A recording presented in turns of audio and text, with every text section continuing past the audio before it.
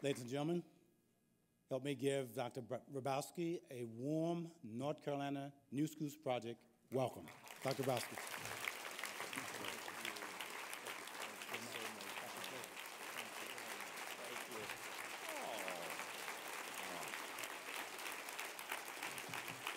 Very nice.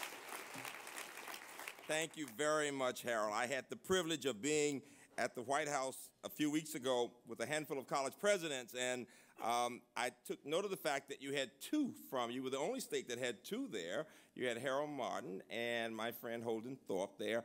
And I want to say this about your state. You are admired by many, far more than you may realize, particularly because of the strength of what you've done in K through 12 and in higher education. Every state has its problems, and yet you've got some luminaries here. And Harold Martin is one of the few African-American PhDs in engineering in the country. It's only maybe 1%. Give him a big hand. He is a real leader.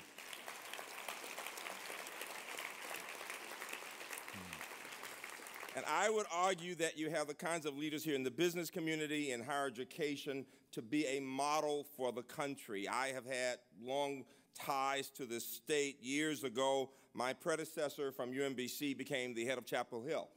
And Michael Hooker had me here a lot with him during that period. And Molly Broad and I have always been very close.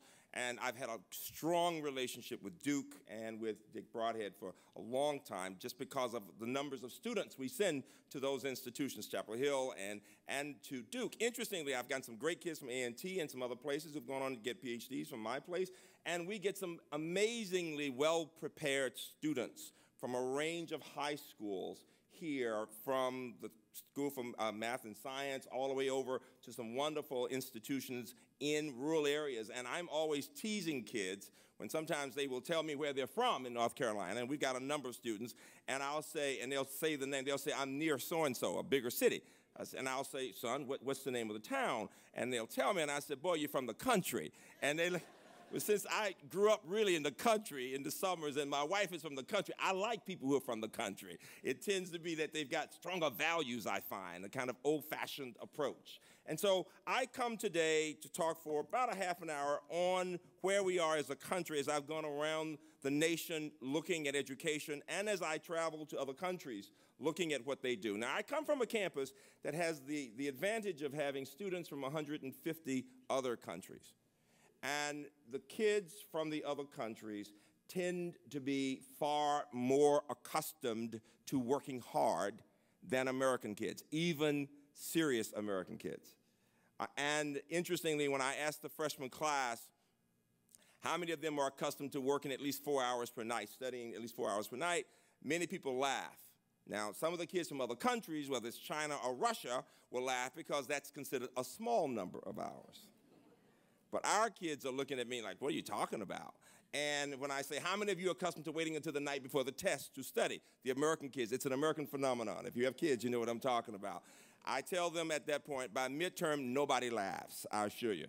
And the other point of that's so important is that it seems to me that those of us who have succeeded, people here, have a sense of what it takes to make it.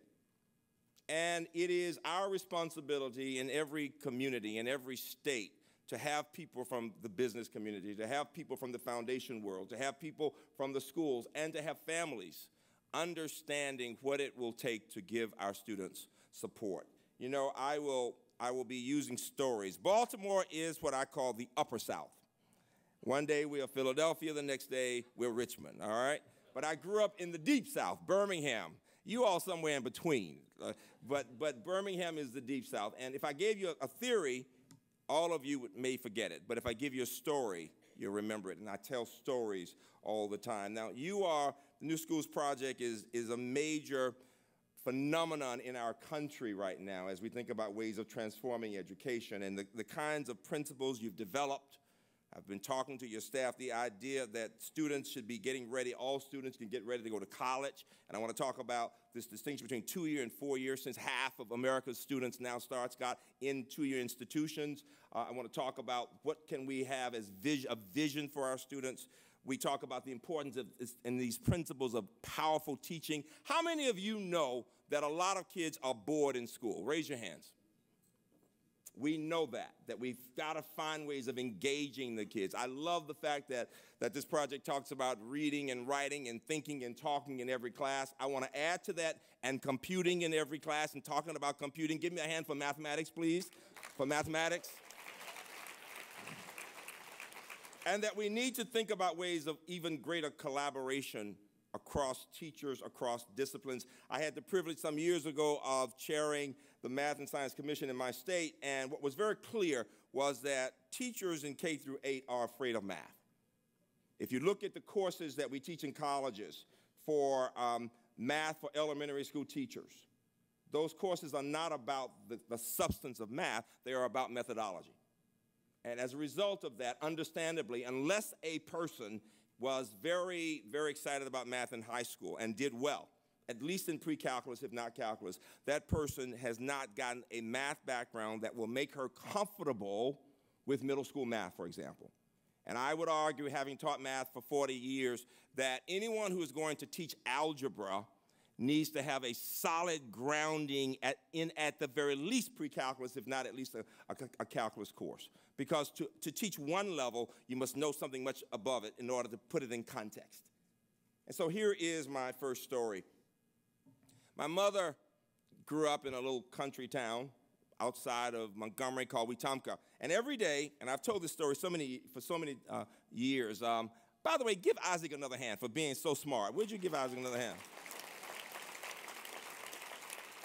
I thought about this story because I was watching his mama as her heart was beating and she was trying to make sure he was okay, and he was doing just fine. His ability to read and to look up and to connect and to his timing, they worked on that speech. You can believe that.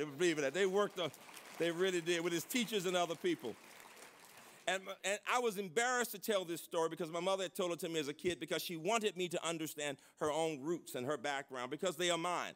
And she said beginning at age 12, every day she had to make a decision for a while about what she was going to do. She could either work in a hot cotton field or she could go and work in a wealthy home. And she decided she wanted to see how rich white people lived, quite frankly. And she didn't want to be out in that hot sun. And the woman was very kind to her and said, Maggie, when you finish your work, you can go into the library and read. And Mother would do just that. And the woman said, Maggie, take the book home, bring it back when you finish. And all of a sudden, my mother's friends became very upset with her, because they would say, Maggie, come on outside and play. And she'd say, no, I want to keep reading. And they would ask, why would you want to keep your nose in that book? And it was at that point she began to see this growing difference between herself and her girlfriends. And here was the difference. Mother said the more she read, the better a reader she became. And the more proficient a reader she became, the more she enjoyed the experience. And the more she enjoyed reading, the more reading she did. Besides, it allowed her to forget that she was a poor little girl and to dream about the possibilities. In contrast, her girlfriends only read when they had to, and therefore she would watch their faces frowning because they didn't like it. And finally, they'd push the book aside saying, that's not interesting. Well, obviously, if you don't do it well, it's not going to be interesting. So they never got into the habit of reading. At that point, Mother knew exactly what she wanted to do for the rest of her life, to become a teacher, an English teacher. She loved literature. People were telling her, as a result, and you'll appreciate this in new projects, the idea that she could use language, that she could quote poetry, that she could write well and think well and speak with confidence. And she said, that's what I want to do. I want to teach children to really love language. And she did just that for decades. One of her favorite authors, thank you. You know, I have to tell you, she always would say, Freeman, don't you ever forget that there's no profession more noble than teaching. We teach them all. And when many of us grew up, our society in so many ways showed teachers how important they were to us. I think we are working to get back to that. And I think the business community's being here today has everything to do with their understanding of how important teachers are. One of Mother's favorite authors. Where are my English teachers in the room? Raise your hands. Let me see. Oh, we're going to have a good time today. Yeah. My mother always wanted me to be an English teacher, so I rebelled, and I went the math route, right? But my students say I'm a frustrated English teacher. I do a lot with literature. One of my mother's favorite authors was Zora Neale Hurston. In their book, their eyes were watching God. And when she would be quoting and washing dishes, we'd be working out, Mama, why are you doing that? Now it's all in my head. Ships at a distance have every man's wish on board. For some, they come in with the tide. For others, they sail forever on the horizon, never out of sight, never landing until the watcher turns his head away in resignation. His dreams mocked to death by time. That is the life of men and women. Goosebumps, poetry. So William Carlos Williams said that it's difficult to find news in poetry and language of that kind, and yet men die miserably every day because of a lack of what's found there. Her point, Hurston's point, my mother's point was this. You have two groups of people in our society, in humankind. You have people who reach the dreams. Everyone in here has had some dreams fulfilled. And then you have people who, in the words of Langston Hughes, see their dreams forever deferred. It occurs to me that the reason we're here today is that we understand that the only way to help young people to have dreams and to reach the dreams is education. If we could know that we could help every child to want to be smart, and if we could help every child to read as well as Isaac reads, and to have every child with somebody that gives support, like his mother, as his mother has done and as teachers have done in his school, and if we could have many more of them starting to understand and appreciate math, we'd really have a powerful message to give to everyone. And I think it was Bob, the new chair, said something that was more profound than most people realize. He said, this business is complicated. Where's Bob? He's here somewhere. Complex. Give him a hand for appreciating the complexity of education. It's a very important, you see, because usually, let me just say this, because I've got so many business friends, they'll go into a school for a day and they'll say, oh, this is not bad, and they'll give you the answer of what you need to do, because see, everybody went to school. So everybody has the answer of what needs to work. Now, if we were in neurosurgery, nobody would try to tell us how to do our jobs, right? But everybody went to school. So if you just did this for him, everything would be okay, right? But it takes a man of wisdom, a person of wisdom, to appreciate, I'm still trying to understand this thing. You know, and the reason education is so complicated is that every child is different. Even in the same family. I have two books that my colleagues and I wrote, one on raising smart black boys, one on raising smart black girls, in science. And what we learn, and the lessons are generalizable to children for the most part, 80%. But the point of the books is that any family, any parent or parents will have to look at the specific challenges and strengths of every child. What works for one within the same family may not work for the next. Am I right? And you may have done a great job in thinking, okay, I got it together. With the first kid and the second kid, you do the same thing, and it just doesn't happen. It happens all the time. You know, my son, you know, it's interesting.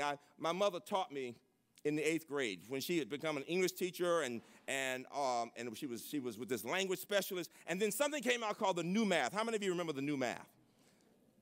New math did not work as well because we in universities tended to go to K through 12 and say, we'll tell you what to do. What we didn't understand in universities is we should be partners with K through 12, not simply trying to tell them what to do, because you are the experts on the children, and we need to work together to understand what you go through, whether it's about disciplinary issues or behavioral issues or psychological challenges, compared to what we do in universities. If there's a partnership, much more can be done. What happened was we went out telling people about set theory, and we scared people even more. We frightened them even more. Now watch this. How many of you in this room love to read? Raise your hands. It's an American value. Right now, the fact is, all of you can read. Half of you love to read. Some of you read the sports page, all right? Others may read novels. How many now? I know North Carolina is a state that's heavily faith-based. I know this. Whether you say it or not, I know you are. I know you're going to tell me the truth when I ask you this question, right? I'm looking in your faces to see if you're telling me the truth now, all right? This is what a teacher does. The person looks. That's why I want the lights up. I want to see your faces. Here is my question. How many of you love mathematics? Let me see your hands. This is a pretty nerdy group. This isn't bad, right?